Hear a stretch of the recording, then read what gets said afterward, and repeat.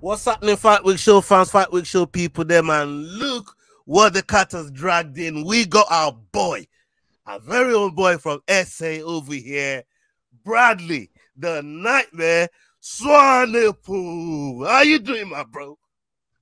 Hey, thank you so much for the introduction, my man. It's good to be back. You sound better than Simon Stevens at EFC.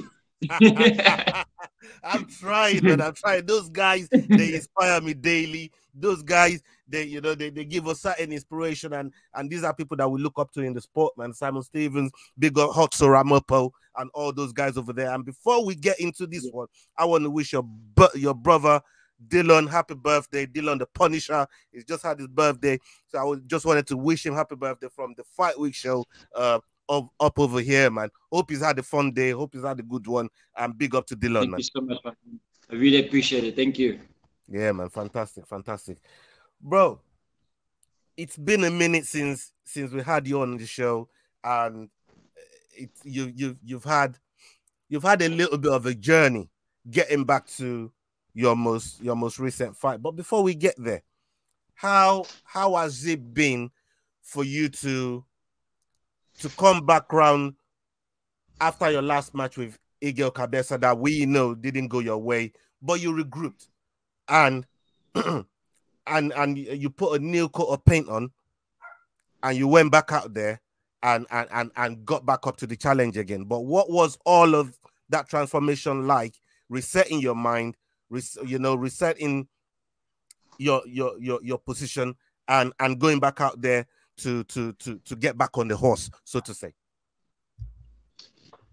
Well, thank you for that question. Well, it's been a tough journey and it's been a long road ahead. And for me personally, I wanted to get back in there sooner. My goal was in the beginning of the year, like April, May, have my first fight of this year, and then by this time around, have my second fight already, like I did previously last year. But these organizations work differently, and it probably just worked in my favor. And so God's hand of protection over me that I needed to have this break, even though I didn't want it to feel like it. I wanted to get in there back sooner and quickly, and to show everybody that the previous fight was just a fluke, and show that I'm the real deal, you know. So it's been a life-changing experience for this few months that I haven't been in a cage. And for yes, man, I was aching and itching just to get back in there as quick as possible. But these 8 or 10 months that I haven't been in a cage, as I had to recruit of who I am and what I want to be, and just find my new hunger for the game, you know, the new mindset, the new it's just to build up on that confidence again, that I want to get back up there as quick as possible. And it will be a dream come true if I even have a rematch with Kabesa, because everybody knows if I just lay a hand on him or even wrestle with him, and you know how good my wrestling is, and that if I just lay a hand on him, he will have a very tough time, and everybody would like to see that. I just wish in my mind I was thinking that fight would go like 3-4 rounds, and it will be a long fight, but grinding out fight. It will be a really spectacular fight. But you know, everything comes for a reason. Everything happens for a good reason. You can never control the outcome. You can never control anything, but you just have to keep your head up and keep on pushing. That's 100%. Why that's little fluke loss that I got out of 37 fights already that I have, and it's my first loss that I felt now. It told me again that I'm just human, and it motivated me more to push even harder as a fighter, and to show the world that I will keep on fighting no matter what. Can you still hear me? Yeah, I can hear you. Yeah, I can hear you. Lost you there for a second, but I lost you for a second there. Cool. Yeah. No problem. Be back there.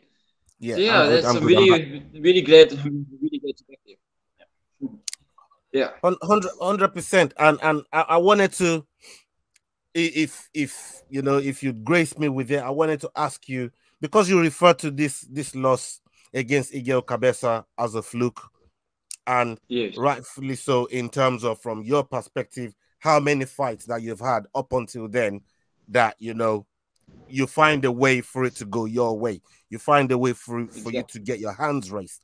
And I can understand from your perspective and from your point of view why you see it as a fluke. But now that the dust is settled, is there anything in that cage when you was in there with Igue that felt different? Was there something that maybe leading into the fight? And I'm not asking you to make excuses.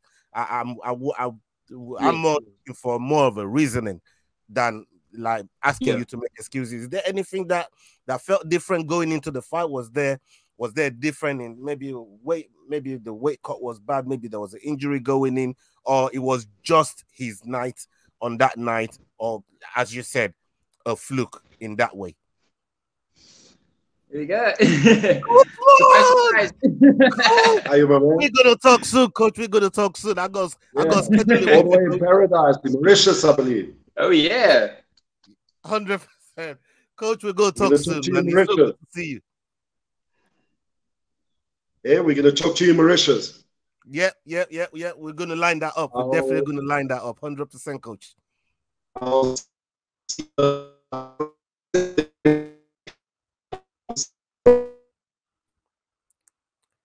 Oh my God. You was here and then you was gone. I got excited when I saw your dad, when I saw Coach. I'm like, Coach. I think it was quite because the weather was miserable and rainy today, so I don't know if that's the cause of it. No, my dad did say when we did Mauritius, we will some of the seminars we're giving MMA and jiu-jitsu seminars. We'll try and video call you there as well. So we'll see how the signal is, and if it's strong enough, we'll do a video call problem there. At all. No problem. And then the other one is there's a like jiu-jitsu tournament on the beach by Mauritius. So if there's a good signal that side, we'll also give you a video call and show you what's up there. that would be awesome, bro. That would be absolutely awesome. And yeah, my regards to Coach Morne. We think very, very highly of him over here on the Fight Week show. As you know, we respect his work a lot, and he's one of the reasons why, you know, our audience awarded him, you know, Coach of the Year last year, and he's on the trajectory to doing the same thing again. And you know, many congratulations to Coach on the job that he got over there in Mauritius. It's something that, you know, is big. That's a huge honor to bestow on Coach. And you know, when your work is recognized across the world, it means you're doing something right. You're doing something in the right way. And Coach is widely recognized. So congratulations. Thank you, my man. For me, it's a place beyond measure. It's so good to have that. Yeah, man. I mean, you're also embarking on this journey with him over there to Mauritius. Just being out there with your dad, because look, I know the relationship that you and the coach has, which is also your dad, the team you have around you, the support network that you have, and you know, you guys are a strong family. I always emphasize that whenever you're here, because anybody that go and look on your page or your Instagram, your stories, and see how you guys coordinate before you all go together and go to war. Yeah, it's incredible to see. It's something. It's something to be, you know, to be revered. People, you know, when people see the bond of a family like this, especially brothers in arms before you go to war, it's got to have a special feeling in your heart before you step in there, does it not? The family bond, and to know that your family's part of the training, and it's your coach next to you. It's also your dad, and it's no way near a word to describe how amazing that is.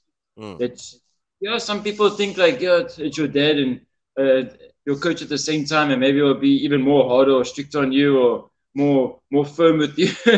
But it's not that way.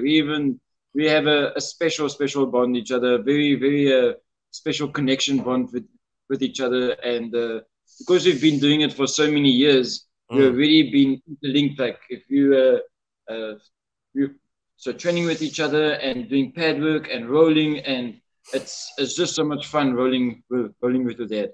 100%. I mean, we seen the video that Graham that Graham put out about you, and you know the work that you've done from such a young age with your dad, and you know just being around the elements of you know MMA from the day you could walk really to where you are now, and here you are competing with the best athletes in you know in the world. I asked earlier on, just before your dad came in, you know, now that the dust is settled, and you could really see what happened in that Igue Kabesa fight, because obviously you want a rematch. All roads, as far as you're concerned, leads back to Igue Kabesa. If you were given the choice, if you had a magic wand and you could make something happen again, you want to get back in there with Igue Kabesa. But in your mind, leading into that fight that you lost against him, was there any kind of maybe extra like I said, I'm not asking you to make excuses, but just a more rounded reasoning why that loss might come about? Like a realistic approach, or like just like a truth behind it, what's going on. If this rematch could happen next month, I would take it. That's how bad I want. I know for all the years of hard training and all the work I've put in, and I know that's all the hours of hard training. I just want to have an amazing reward like that bout. But going back to the question, is the one thing. Well, there's a couple of things, but yeah, we were also like on a holiday just after that Guy Moyo fight. Just before I had that bout, the opportunity to fight for the bout, we also went on a family holiday or so, and we for a week in one of the islands, and then we came back and we had to start our fight camp, and that was also about a huge drop from the fight camp, lose so much weight, and then to lose so much weight, and to make sure we're on the right track for the fight. So the one thing that was concerning of the fight, that we were the weight cut wasn't so like the first time for an issue. The body was still. It took a while. It's always like this after a vacation. You take some time to recover and get back into the groove. Now you have to be all beast mode and going full throttle again in your training. So that whole concept of next time we won't take a vacation before the fight actually happens. But it was kind of different, and then the weight cut was an issue, because if I go to 70 and that last 4 kilos from 70 to 70 is a strong heavy weight cut. That was the one thing. And if you saw me do my workouts and everything, I was having the time of my life. I was enjoying the moment. I was enjoying that I was going for the world title. I was just sucking all that energy up for that fight. Everything was good. And because of the weight cuts, the problems with the weight cuts and that's due because that forearm strike against the neck, that's why I fell down. And that was a shocker. And then that's how my body just all of a sudden shut down. I mean, I've taken so many shots before in my life, and then that one just there, boom, and it let me sit down. Everything makes perfect sense now, because I remember speaking to you the day before the fight.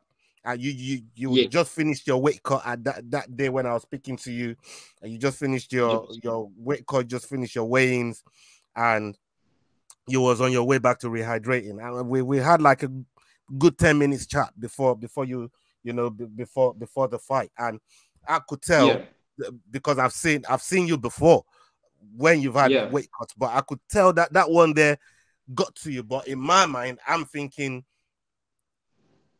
this one is like this because you're probably taking this challenge seriously, and you want to make sure you're professional and you turn up and make sure that you was on weight and you did everything as a professional what's required of you.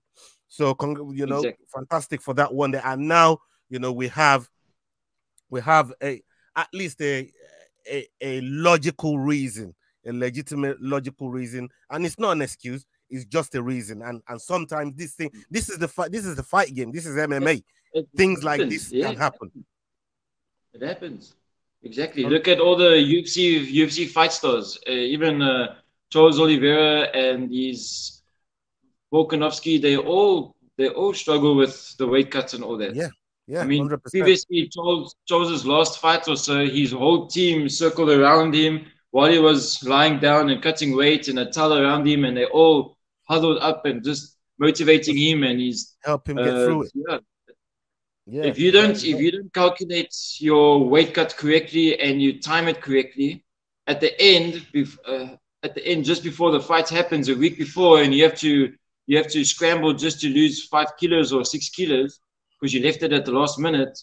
It's also a game changer. It's not going, your performance is going to be different. I try to explain to people so many times how important it is for a good weight cut going into a fight, because one bit out of weight, it can change everything in your performances. And you're living proof of that. But let's shift gears a little bit. You've now moved forward. You've reset your mind. Different set of mentality. Learn from a previous mistake, because now you know what you're not doing when you're going into a title fight that's as important as what you're probably going to get against Igue Kabesa again. And you've gone in there with Robert Simbowe at 155 division, right? Because regularly you compete at 145, but you've gone up and you've dealt with somebody like Robert Simbowe. How symbolic is this fight to you, first of all, and to your mission of facing Igue Kabesa if he still remains with the EFC? Because it kind of looks that way, and I know they've been trying to get from Igue whoever is going to stay or is going to go from the EFC, and maybe thereby making the title vacant. But from my understanding, the title is not vacant, so that's good news for you. But you got up there and dealt with Robert Simbowe, right? So now, how did it feel going in there, justifying to yourself that you can compete at a weight class up and compete effectively as you did to prepare yourself for maybe a potential rematch with Igue? Well, it felt really good. Like I said, and you heard before, that we weren't in a game or in the cage for like 8 or 10 months. It was not due to our fault or anything that we wanted to stay out that long. It's just that EFC was just taking the time, not getting back to us, and then finally we had an opportunity to enter again. Now that we just went up a weight class, first reason was just to feel out that how a lightweight division feels, and to look after my health as well and not drop so much of weight. You wanted to feel the power and the strength. So this whole fight camp and training camp we were in was more about explosiveness, more about power, more about strength training, and to feel that more, instead of every single time for featherweights I had to do huge amounts of cardio for my fight camp. At this time we had to switch things up a bit. Now we just had to build some muscle up and to regain our power back, and that's what I felt really good at. I felt really good to make sure that I had my strength back the way I did, and my power. But I'm definitely not saying I'm not staying away from featherweight. I will definitely do another lightweight fight, but then I'm going back to featherweight and I'm finishing the mission there. and making sure that I retain my top spot there. Yeah. That's also where I belong. So in the near future, it's also a good thing to fill it out with lightweight, because if we ever do go overseas and UFC or Bellator or so, and we know for a fact, hey, we done lightweight before, we know how it feels. We can definitely fight there as well. So it's not a unknown territory for us. So it's a really good space that we know. Hey, lightweight is good. Lightweight is good, and featherweight is also good. So both needs a really good planning ahead, how to cut the weights, how to make sure everything goes according to plan, and the fight game goes according to plan for that division. Yeah, I mean, from the sounds of it, you need the right balance between operating between both weight classes and getting a real feel for different layers and different power and different skill sets, and how to wrangle all these fighters up there and in your division. Now, 100%. we know Igue Kabesa, the champ, he just competed at 104, defeating Vince Bembe, a fighter that you met along the way on your way up and putting away in the second round, finishing him in the second round. How much confidence does it give you knowing that you can, get back up in there with Igue, even though, former opponents that you've put away, that you've finished, got in there with Igue Kabesa for the title? What confidence does that draw for you? Does that fill you with at least a belief in your own skill set, that what you've got in your own skill set can go and defeat somebody as potent as Igue Kabesa? Well, it gives me a lot of confidence that I know that he is. Well, he also faced guys that I fought as well, and he hasn't seen my real skill set before. And it's just some things that he mentioned last time in that press conference he did in the EFC, that I'm a keyboard warrior, and he's talking bad stuff with me, and things he's saying to the interview people, so that that I need to sign contracts and I need to fight and stop talking and all this. But I don't talk. I'm the one who's just loving the passion of the sport and training really hard. I'm definitely not a Conor McGregor, definitely not one of these guys that talk a lot. And when I celebrate properly with my wins. I celebrate really, really good. Yeah. And for me, that's just, if I get the rematch or not, it's one of my goal sets, one of my dreams to have it again. And it will be really awesome just to show him what I got. If not, if it doesn't happen, it's still fine. My main goal is for that title. Main goal is for the title. Doesn't matter who. Doesn't matter who they put in front of me. I want to go for the title again. So it gives me motivation that how good my skill set is, and for me, I just need to prove it to everybody. You talk to my team here, you talk to my dad, you talk to everybody that trains with me. They will tell you what kind of amazing fighter I am, and like what a beast I am on the mat. So I just need to prove that to the world. It's like what I do in training, I should do it in a cage, and that mentality has to shift gears and definitely showcase it in a cage there. Yeah, not so good for us, and for family issues, the gym. It's just been it's just one of those years. It's just one of those years that's it's not one of the good years. So awesome to know that we can end on a high note, and it's really, really good to do that. And then by next year, we put a goal set out that we will hunt for that belt. We'll hunt for that belt definitely. I can't wait for that. UFC wanted us to fight for the belt this now end of the month, or sorry, end of the year, but we want to make sure that we are ready for it and get at least 2 or 3 more fights in before we go for the bout again. 100%. Okay. I mean, like you said, you're open. From what I can take from that, you're open, and you'd love to fight Igue Kabesa. But if not, it don't matter who they put in front of you for the vacant featherweight title, you'll be down for it. But for now, you're just gonna go 155, have one more fight over there, and just end the year on a high note because of the sort of year that you've had. And I understand it, you know, within the camp, within teammates, within the gym and everything else that's going on with it. So that's totally understandable, and we get where you're coming from on that one. And you know, hopefully you do all your teammates, include a shout out to TK Tapiwa Katikati, Dylan, shout out to all those guys. That's your teammate. Big up to all those guys, man. I know Tapiwa's got a fight coming up as well. Shout out to him, and hopefully we get to bring him in before his fight's up, and have a discussion with him.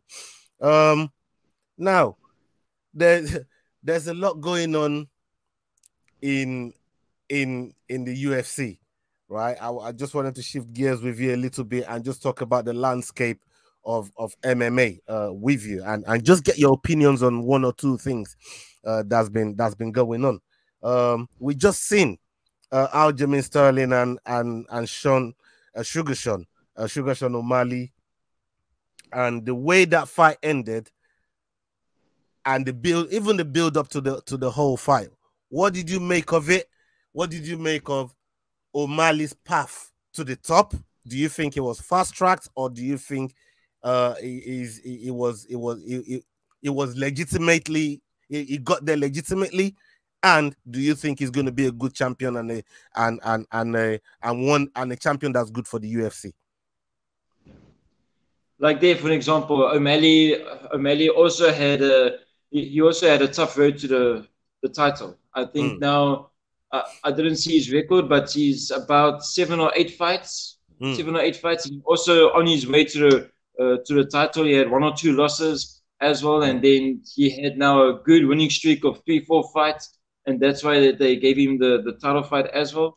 He went through some buckles and some roadblocks for his journey up to the title, and he deserves it. He deserves it. If you 6, 7, 8 fights and you have a really good record, and you keep pursuing your dreams and keep pushing forward, I think that was legit.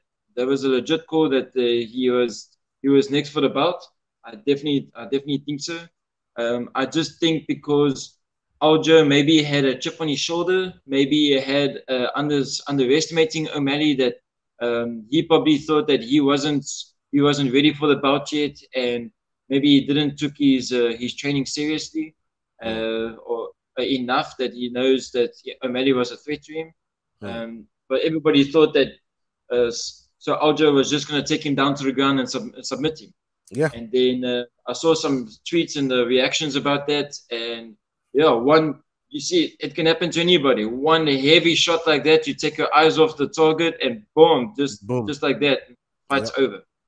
But the way Aljo carried himself after and before the fight, it was really good. He was still, even what impressed me a lot was after the fight, he still carried himself as a champion. He still carried himself as a true martial artist. He didn't say anything or anything bad, or everything was all respect. From there. Yeah, man. We love that. We love that. And you know, when you say, you know, after a loss or after a win, and you get on the mic and everything happens with, you know, we see the respect there between him and Sean right there at the end. There was some rumblings and complaints that the referee might stop the fight a little bit too early. You know, a lot of people are calling early stoppage. But from what I could see, because Aljo said he was rolling and, you know, he was trying to defend himself and get out of the way. But when I was watching it live, I could see Aljo taking a lot of unanswered shots while he was down there. And from a fighter like Sugar Sean O'Malley, who's very, very precise with his shots, it was always going to finish the fight. Do you think it was an early stoppage, or do you think Matt Goddard did, you know, what he was supposed to do and save the fighter from more damage than it should be taking? Well, first of all, I think for Aljo's point of view, if he thinks it was an early stoppage, he should have, when he landed on the ground, he should have maybe threw an up kick, or he trying to get you on his hands and knees and stand back up again.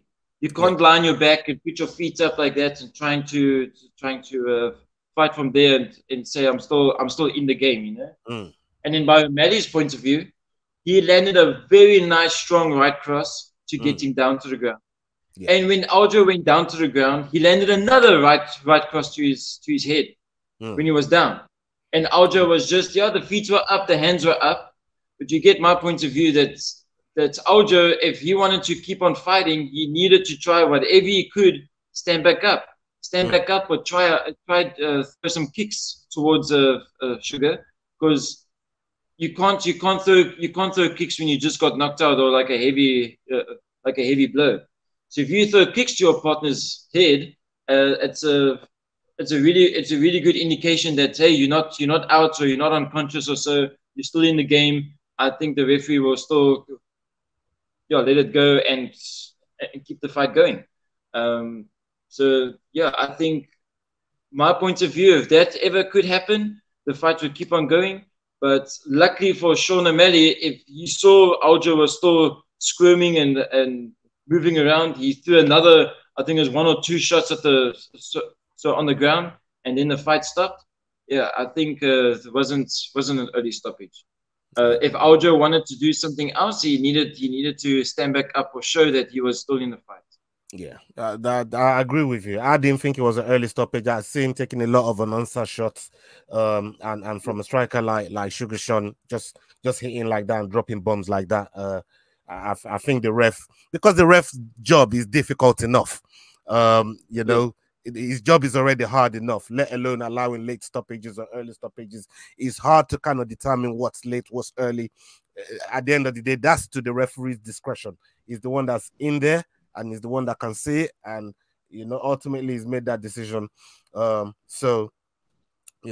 I think it was a good stoppage from my point of view. Now, you was talking about respect and what comes from respect after winning a fight. I've spoken to a lot of people about this, including people like Swanepoel and the likes of Gift Walker, the likes of Bafana from Combat Cave. Shout out to those guys over there in SA. But I wanted to get your personal take on this, because this is somebody that's familiar with you, comes from your promotion in Dricus, Plessis, and he had a fantastic fight with Robert Whittaker, which a lot of people going into this fight counted him out. They did not think he could pull it off. We did a video on how Dricus was going to do this, because we know what he's capable of, and we know how much of a good fighter and how tough, especially how tough and how much dog he has in him, I mean? Like, he's always willing to put it all on the line to get the results. But the way that he went about, fighting Robert Whittaker, the place he's going to put someone like Robert Whittaker away after being given no chance by almost everyone that's in the UFC, because I checked out the roster. 25 fighters picked Robert Whittaker to beat the Plessis. Nobody, not one, picked the Plessis. Not one. Woo. I'll send you the link to that video later. Not one. How good must that be when you see if you Dricus, if you see that and there's 0 against you and 25 to Robert, and you go and showcase everybody, hey, wow, I just knocked out Robert Whittaker. Yeah, see, that was so good. I mean, the whole build up to the fight, he's a really good fighter, my man. Yes, he's someone I also look up to. He's a really, really good role model for SA MMA, and he's just putting in the time and effort. Everything that he's fighting and doing for it's showing. It's showing, definitely showing. Like you said, the dog mentality, his mental game, his physical game is all on point. I mean, they also had a concern about his oxygen levels and all that, and his 8% in one nostril and all that stuff. look how amazing he just fought against Whittaker. Look how amazing he just fought against there. And if you have that 8% oxygen or so, and he still gave amazing performances with these fights, and he still had fights of the night performances with these other fights, I don't think why people should always complain about, you know. But you know, people will always find a way to talk about something negative about a fighter. But a fighter, if you know, behind the scenes, we'll always give our best. We always push hard. We always grind, no matter what. And he's showing a high level of MMA and always showing a lion heart. It's really good. It's really good to see how far Dricus is actually going. I can't wait for him to actually get that belt, that UFC belt. 100%. As you can tell, behind me is going to be facing my countryman, my boy Easy. Yeah, right there. Yeah, Easy Adesanya. You know, I'm a big fan of his. I've been, you know, one is my countryman too. I like his style. I like the way that he approaches the fight game in the UFC. Now, what I've not been a fan of lately is the feud that he's created between him and Dricus the Plessis. And what was said originally back to, you know, what he think was said and how he took it and how he interpreted it to what we have now. Everybody heard what was said before. Everybody heard what it got twisted into, and everybody is now seeing what it's now becoming. You know, I spoke to Swanepoel about this as well. And you know, for me, the activity that took place in the octagon afterwards, when Easy went to speak to Du Plessis, I find it distasteful. That's my exact word for it. I do not like it. But at the same time, it's the fight game. And, you know, listening to Dana White straight after the conference, when they were asking what did they make of all that craziness that happened in the cage. And he, you know his words, who gives a shit? That's what Dana White said. That's Dana White. Then Dana White's like, nothing happened there. He's like, nothing's exactly that. He didn't make a big fuss about it. Exactly that. Because I do not condone that one bit. I do not accept it, and I didn't understand why that took place. In your opinion, that incident that happened right there and what it's forming into, how have you seen it? What's your take on it? And how is how are South Africans in general taking it? Well, as for me, I think it's you're taking the shine away from the champ, or actually the person that just won the fight. You're taking his shine and his celebration away by just stepping in there, and he's taking his celebrations away. And usually, I agree with what like Dricus said as well the other day. Usually, it's the challenger that comes in the cage and challenges the champ, and then makes a big scene like that. But now the champion comes in the cage and starts like a huge racket and protesting there in the cage. You see, the fight game is also a lot of smack talking, and it's some drama and politics, and all this interlinks with each other for the fight game.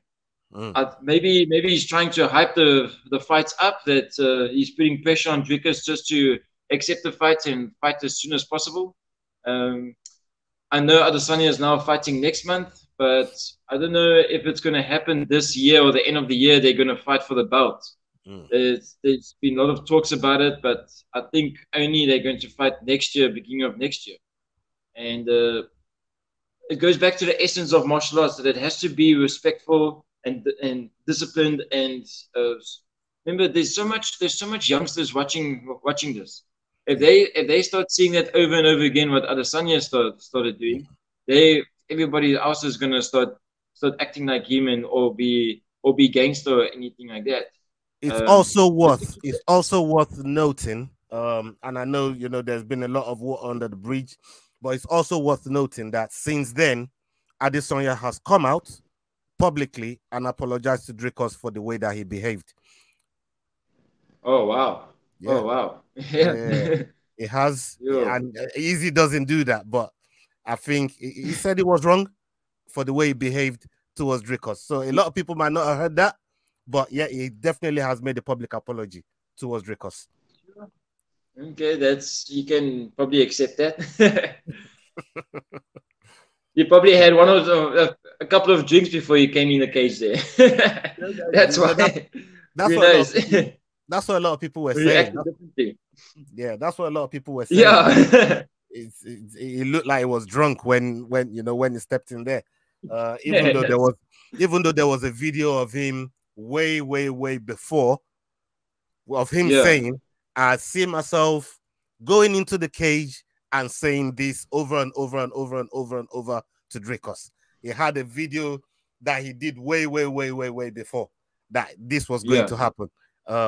So I don't know how you explain that. He's one of those guys. He's just one of those guys. I don't know how his mind works. His mind works in all kind of crazy, mysterious ways, man. But look, it's like I said earlier on. I do not condone what he did, and I find it distasteful. But it's win, lose or draw. Easy is somebody that that I fuck with like that. I never turn my back on my countryman. And when that fight comes up, when it happens, because I also ride with Dricus, the whole of CIT, all those guys are CIT, Yako du Plessis, Cameron, and Dricus himself, and Coach Morne Visor. We have good relationship with those guys. And it'll be very good to just sit down on a neutral basis and just enjoy the fight for once. I don't know how neutral I'm going to be. I know my heart is going to be going like this when on the day that happens. I understand. But yeah, let me ask you one more thing about this. This one is something that's happening with your promotion, EFC 107. And we've got very good relationship with those guys from the House of Tinkerbell and even Terence Balelo and his team. Those two guys are now fighting for the for the flyweight world championship with the EFC. What are your thoughts of those two guys? As maybe you've heard of them, you've seen them, maybe you've had interactions with them when you've been on the card together, or even just merely watching them on the screens and stuff. What's your perception of these two guys, and what do you think of EFC really putting these two guys together for flyweight title fight? Well, these two flyweight guys do pack a punch. They are, even doesn't matter how small they look, they do pack a punch, and they will bring it on for the night. I think well, I haven't met with Terence yet. I think maybe one of my fights I saw him there. I never interacted or talked to him before, but with Gift I have I did some conferences with him, and I talked to him a couple of times, and he's a really good guy. He's a friendly guy. I think from my perspective, he's training really hard, and I think for this fight is going to be a really tough fight. It's a really tough fight. Both guys are well-rounded, and I know for first round, I think they're going to stand and bang each other. Yeah. I think for first, it's a hard prediction anytime in a title fight. Any little slip up, someone can get caught. 100%. So I just wish both guys well. It's a good training, and all the best for their title fight. And they must give it their all, and they must just how bad you want it at the end of the night. And the first flyweight champ will be crowned in a long time, and there will be a really good, spectacular moment for both of them. 100%. So I can't wait for that fight. 100%. I mean, to follow in the footsteps of legends like Luthando Biko, it's not a small shoe to fill. Those are big boots to fill. Following somebody like Luthando Biko. Yeah, and Zulu Boy was also a former champ there as well, so it's big names. Big names, definitely big names to be rubbing shoulders with. And look, we're expecting fireworks on the 7th of September, and we know 2 days after that is UFC 293 in Sydney, Australia. So that fight week, even the whole month of September, is full of killer fights that's going to be coming up. But you have a very, very important mission with Coach, with your dad over there in Mauritius, and we're wishing you good luck with all of your endeavors over there. We're going to be keeping an eye on what you're doing over there. We're going to be reposting some of the things and activities that you got going on over there, and we've got a planned interview with your dad as well, depending on signal and you know, everything else, all the conditions that goes with it, to making an interview happen. So we're definitely looking forward to it.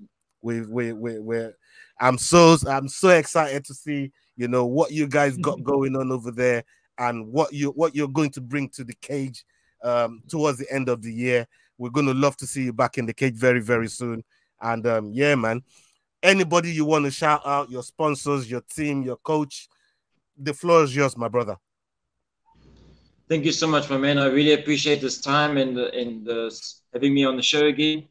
Just want to shout out to my dad and my brother and my family. Thank you so much for being there for me, and especially my dad for this whole year and always being there. We will get to the top again. And for my sponsors and Sports RX, Bad Boy, even more sponsors coming on board. And yeah, the floor is always open for you guys to come on board and help me on this journey here to become a world champion. But thank you for that. For those two sponsors, always having my back, always getting the right nutrients, and always clothed very, very well. Like a pro athlete. And then thank you for my team for always pushing me hard.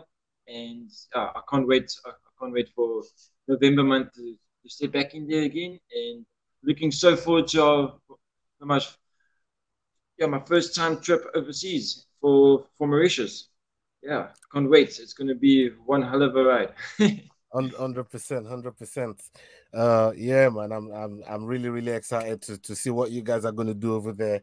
And when you get back, and we look forward to seeing you back in the cage. Thank you so much for your time.